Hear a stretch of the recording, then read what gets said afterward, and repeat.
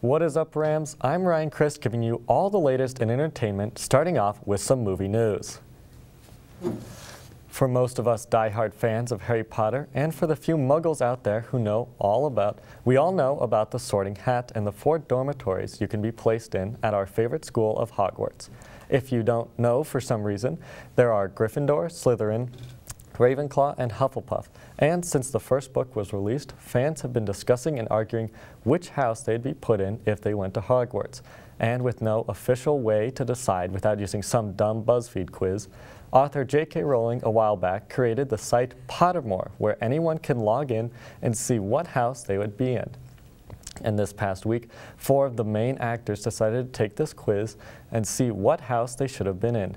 Ginny Weasley and Luna Lovegood, or Bonnie Wright and Ivana Lynch, who were placed in Gryffindor and Ravenclaw, both got Gryffindor. Ron Weasley and Neville Longbottom, or Rupert Grint and Matthew Lewis, who were both originally Gryffindors, got Hufflepuff.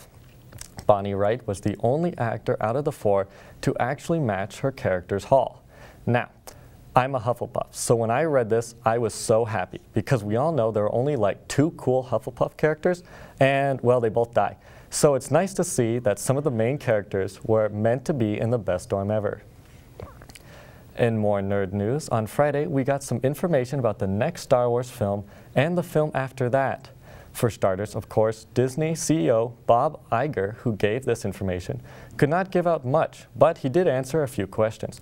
The first one being if Carrie Fisher will be in Episode 9, because we all know in Rogue One they digitally captured some characters who had passed away. And Bob Iger said that they weren't going to do that with her, and that's something they'll need to address in the 9th one, saying she is all throughout the 8th. He did, however, give a brief plot on the next spin-off movie, which is unnamed as of now, but it's about a young Han Solo. Bob said that it will follow him from when he is 18 to 24, and how he acquired a certain ship, met a certain Wookiee, and how he got his name. Now, after hearing these statements, everyone is asking about what he meant by how he got his name. Is that his reputation? Was Han Solo a name he made for himself? All I know is that this movie is light years away, and that for now, we are just going to have to wait. In some Fort Collins news, I went to a horse ranch to see some knights. Riders from across Colorado traveled up to Appaloosa Ranch to participate in a clinic held by Order of Epona. This clinic taught these aspiring knights how to play medieval games. Their instructor, Sir Ronan, demonstrated for us.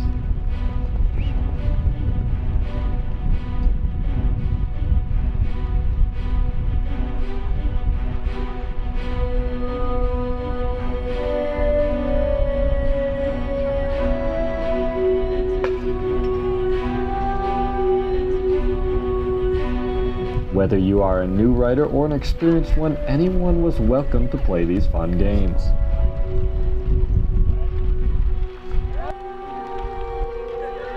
I spoke with Sir Rowan to learn more about Order of Epona. What we do is we're a traveling performance troupe, so we travel up and down like all the mountain states, New Mexico, Montana, and we put on a medieval style show. And what we're doing today is just training other people to do the basic games of jousting. You know, kind of have some fun. These are really common at competitions all over the United States and Europe. So we're giving everybody else a chance to kind of see what we do as just a small part of our show. This looked like so much fun, I had to get suited up and try it out.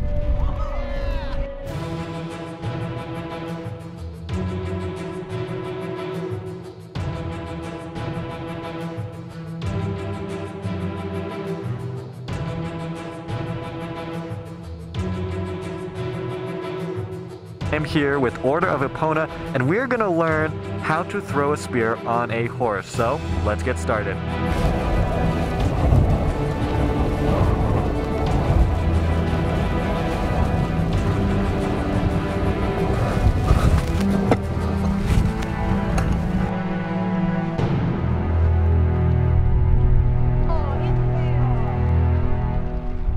Well, Rams, it looks like I'm not going to be jousting this season.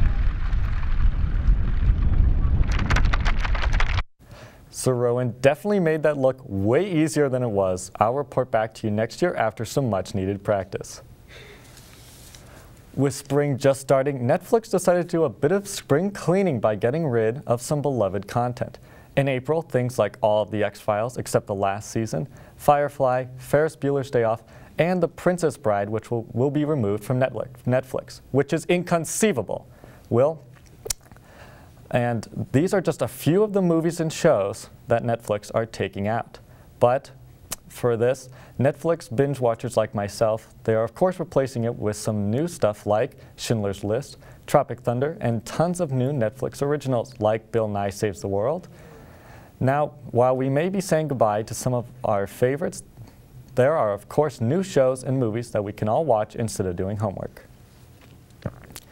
In some more TV news, we have a new update on everyone's favorite show, Keeping Up with the Kardashians. As we know, season 13 is currently being aired, but a new show about this lovely family has been proposed. They're proposing to release a new animated spin-off to Keeping Up with the Kardashians, featuring the entire family except for Caitlyn Jenner. Now, we don't know much about it, but we do know that it may be in the works soon. So get ready to see your favorite talentless hacks again, but this time animated. Well, Rams, that's all the time we have for tonight. Make sure to watch CTV Cooks tomorrow, and additionally, we will also be live streaming ASCSU debate from 8 to 6 tomorrow. Have a great night, Rams.